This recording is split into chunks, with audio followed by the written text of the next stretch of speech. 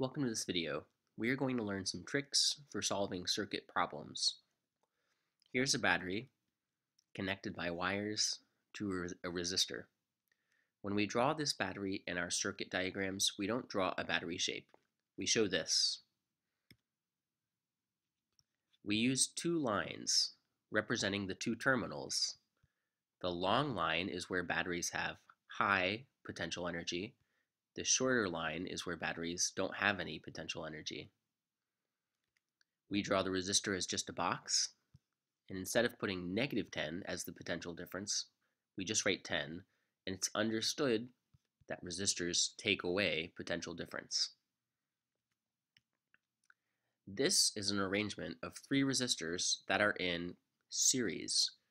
We say that these are in series because charge only has one path through these resistors. All of the charge is forced through the first resistor, then forced through the second, and then forced through the third. Charge can't split off at any point. On the other hand, there are parallel resistors. Those look like this, and like this, and like this. In each case, every single one of these, charge comes down the wire, and then it splits off at a junction, and it passes through three different paths or branches. So we've got a top branch, a middle branch, and a bottom branch. And that's true here too. There's a top branch. Some of the charge goes through the top, some goes through the middle, some charge goes through the bottom branch, and likewise here. So these are called parallel. Cell is another term for battery. Whenever you have cells or batteries in series, so there's only one path between these that charge could follow, what do? You simply add up all of the EMFs, and the total supplied voltage here is 6 volts. By the way, voltage is a synonym for potential difference. Whenever you have resistors in series, like this, the rule is the same. You add up the individual resistances to get the total resistance of that branch. So here you would add 4 plus 4 plus 4, 12 ohms. Here's the rule for resistors in parallel. We have 3 parallel branches where current can split off, and then right here, all of the current comes back together. Here's the rule. Let's call this top R1, the next resistor is R2, and the bottom resistor is R3. This is the formula for the total resistance. We're adding the inverses. Let's solve this problem. Each R value is 6. You combine the right side, and then you can't forget to take the inverse to get your final answer of 2. It's really common to put down the final answer as 0.5, but that's not our total. There's a trick. Whenever you have two branches with equal resistance, the top and bottom branches each have 6 ohms. The total is half the resistance of each branch, like this. You can replace this branch with a single resistor having half the resistance of each individual arm or branch. The math always works out for this to be true. Kirchhoff's first law is about junctions. A junction is a point where current can branch off into two or more branches. The sum of the current entering a junction is equal to the sum of the current leaving the junction. Let's write that equation. I1 enters this junction, I2 and 3 leave it. What if you have something like this?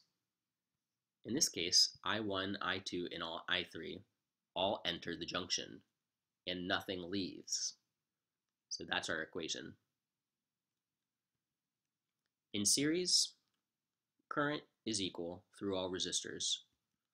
If you have 0.3 amps coming through the first resistor, then all of that charge has to go through the second resistor. There's nowhere else for it to go, and likewise. In parallel, When you have different branches, you apply Kirchhoff's first law. Let's say 0.6 amps comes into the junction. This junction right here, we will pretend serves for this path, the second path, and the bottom path. All three branches originate at this junction. So if you have equal resistance, then 0.2 amps will split off here, 0.2 for each branch. And then over on this side, they all come back together again, and you get 0.6 amps once more. That's if the resistances are all the same. When you have different resistance in the three branches, the current is not shared evenly. So for example, you could have the most on the top branch and the least amount in the middle branch, just as an example. Now, which of these resistors do you think has the highest resistance? The answer is the middle branch, because that's where the current is lowest. And this branch draws the most current, it lets the most current through because it must have the smallest resistance. On the other side, all three branches join back up, and so the total current has to add together to get 0.6 once more. Kirchhoff's second law is about potential difference. The sum of EMFs in any closed loop of a circuit equals the sum of the potential differences dissipated in that loop. Let's take a case where you've got an EMF of 10 volts, and let's say each resistor dissipates 5 volts. We're going to test out Kirchhoff's second law. If you go around this loop, follow my cursor here, the EMF supplied is 10, and the total potential difference dissipated is 5 plus 5, or 10. So in that closed loop, we follow Kirchhoff's second law, and it's true for every loop. In this case, the resistance is equal for both. In this case, the resistance is not equal. When you're moving along in series, the bigger resistor takes up more of the EMF. Let's apply Kirchhoff's second law to parallel resistors. You take a single loop, and when you choose a loop, you have to ignore one of the parallel branches. And so you just pretend it's not there. Here's how you can do this. Some charge follows the loop that I've just shown in red. Those charges start with 6 joules per coulomb. That's how much energy they have at the start. And then they have to lose all 6 joules per coulomb by the time they get back to the battery. And that's what Kirchhoff's second law says, is that the total energy has to be conserved per coulomb. So where do these charges lose their 6 joules per coulomb? It's dissipated right here in this resistor. So the resistor has 6 volts of the potential difference. Let's do the same thing for this larger loop with the other branch.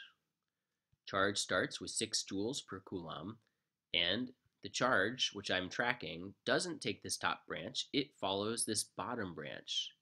And then it goes where my cursor is, it comes back to the battery. When we have 6 volts supplied, you have to dissipate all 6 volts. The EMFs equal the potential difference. So there's only one resistor, and therefore it must dissipate all 6 volts of the EMF. And look at what we have. In parallel branches, you have equal voltage, equal potential difference across the two branches. That's another rule we can think about. That's true even when the resistance is not equal in the two branches. In this loop, 4 volts is supplied, therefore the potential difference is 4. In this loop, 4 volts of EMF is supplied, so the potential difference that's dropped or dissipated has to be 4. So these parallel branches dissipate the exact same voltage or potential difference, even though they have different resistance.